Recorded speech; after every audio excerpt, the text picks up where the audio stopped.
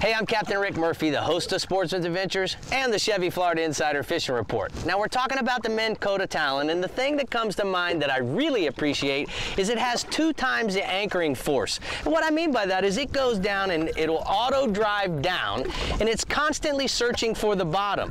It also has a built-in wave absorption so that as the boat bounces up and down, it compensates for that, continuing to hold the bottom.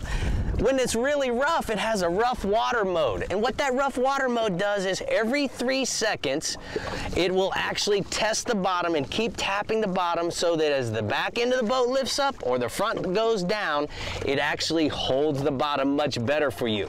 No other shallow water anchors have that, and that's the key to making the Minn Kota Talon so successful and really something that works for me.